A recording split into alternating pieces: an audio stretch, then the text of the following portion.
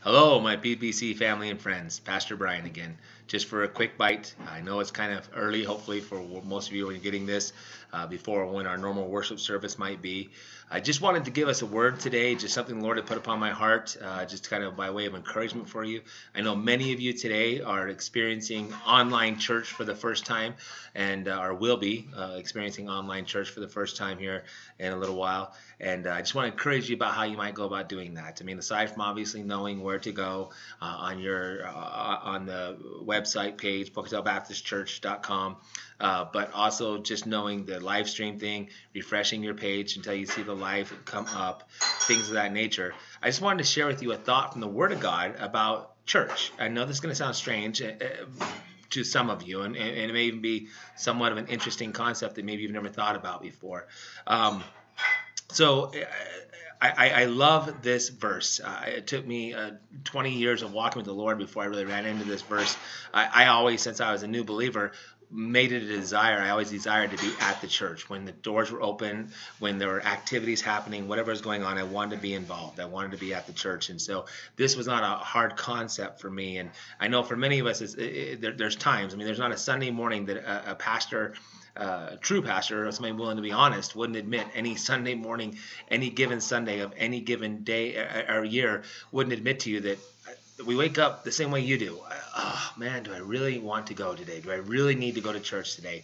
And of course, having online church makes it that much more difficult for many of us to really want to make that a priority in our lives, something in our lives that we want to do. And so I wanted to share with you a verse specifically about our Lord Jesus Christ and what he felt about, if you would, church. It's one verse, comes from Luke chapter 4, and it's verse 16. Jesus had just gotten done. He's returning now. In verse 14, it says he returned in the power of the Spirit in the power of the Spirit into Galilee. And there went out the fame of him throughout the region round about, and he taught in their synagogues, being glorified of all. But then we get into this interesting verse, verse 16. And he came to Nazareth. Now, this is where he had been brought up. That's what it says. And he came to Nazareth, where he had been brought up. And as his custom...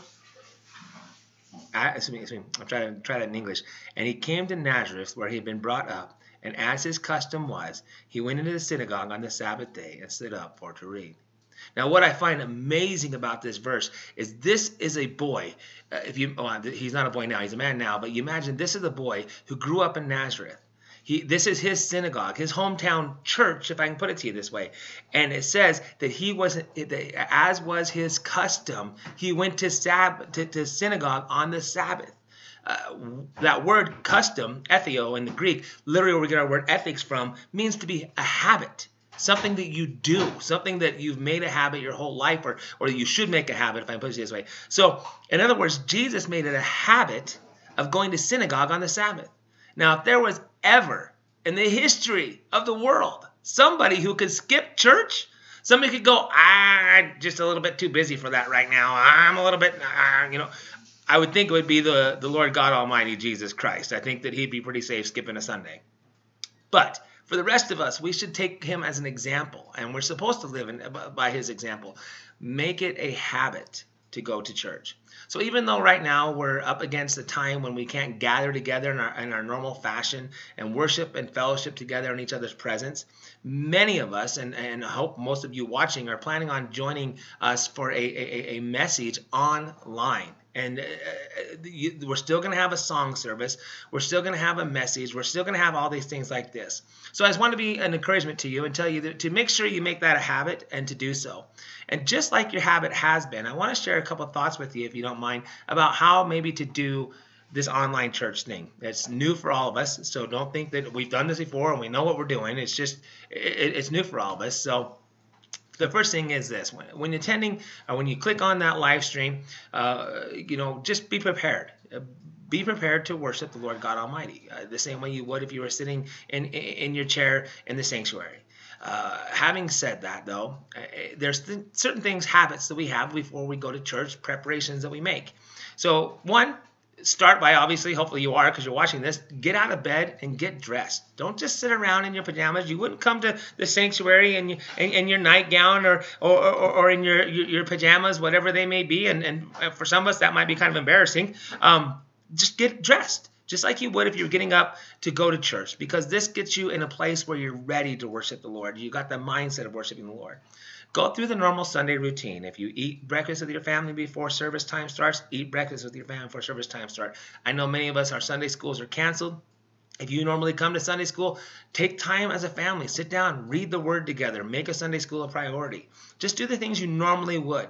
And the beautiful part about this is you don't have to hurry as much because you're not going to be late. It's right there in your home.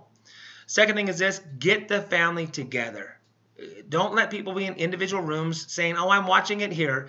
Get the family together the best of your ability. Open up the biggest screen that you have to live stream on and live stream it. Watch it and enjoy it together as a family. In addition to that, with the song service, sing with your family. I know for us, we'll have the song list up before the services even begin, so you can look up the words to those songs and sing along. Don't be embarrassed. You're just with your family, and there's nothing to be embarrassed about. In addition to that, just like you would, listen, give attention to. Pay attention to the message. Get into the message. If you would normally say the AMs, if you'd AMs, sorry, it's early. If you'd normally say the amens, if you would normally be like, or you'd make them noise, feel free to do the same. And, our chat's going to be live. If you want to write an amen on a chat, write an amen on a chat. I don't have a problem with that. The point of the matter is this. We're all doing this together. We're all still worshiping in unity of the Spirit. And we're all still gathering together. So take the time to gather this morning. Make it a priority.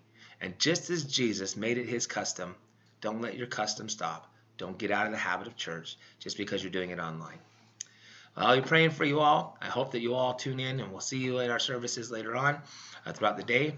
Lord, love you all very much. I'm praying for you.